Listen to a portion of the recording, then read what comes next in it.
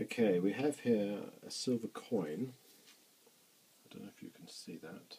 I think it's Persian or something like that. It's got some Arabic type writing. Now, two things. Let me see if I can get a better picture of it. Oh, sorry, that's not very good.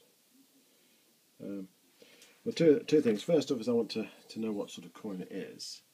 Put under the light a bit. So if you can recognise it, I'd like to know what it is. And the other thing is I want to unsolder it. It's got some lead solder turning into a brooch, and I want to turn it back to a coin.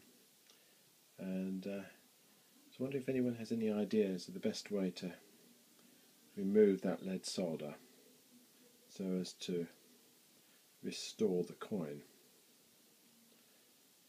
So basically two questions. One is, what is the coin?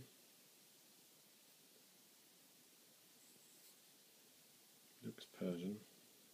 And the second question is how to remove the hard, well, sort of soft solder, it looks like, this lead solder from the back, so the coin can be restored.